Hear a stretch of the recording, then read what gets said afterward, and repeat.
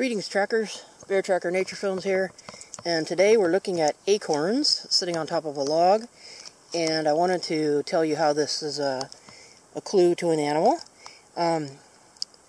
So one thing to notice about these acorns right off is that they're dirty on the outside. This is all dirt. See that?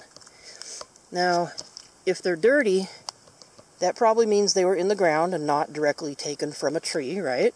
So that's one clue. And if you know about the animals in the area, you realize that one animal that, in particular, that buries nuts is the squirrel. In this particular case, the western gray squirrel, in the fall, takes acorns that fall from the tan oak trees here and buries them for storage for winter food source. So these acorns obviously show signs that they have been buried because they're covered with dirt. So there's one clue.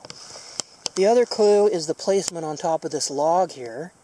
When the squirrels bury them, obviously they're in the ground, but when they take them out, they often take them to a perch and sit on top of it. It could be a stump or a log or a branch, and they'll sit on top of it and consume their food while they're looking around. So that's another clue.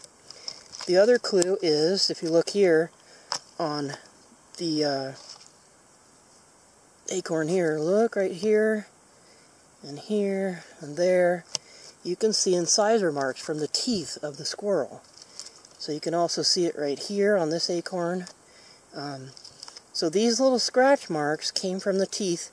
So what the squirrel did is held this acorn and bit it open to get to the nut that was inside. This is just the shell that's been left behind. So these clues right here tell you this was opened by a squirrel and not a bird.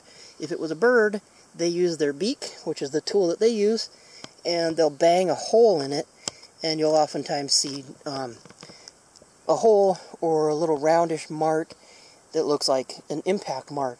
So the clues here tell you that this acorn had been stored in the ground and that a squirrel dug it up, brought it up to this perch, bit it open, and consumed the nut. So there you have an entire story based on pieces of acorn shell found on top of a log. And that's the fun thing about tracking, is that you can put together stories and learn more about the life cycle or the natural history of all the animals that live out here.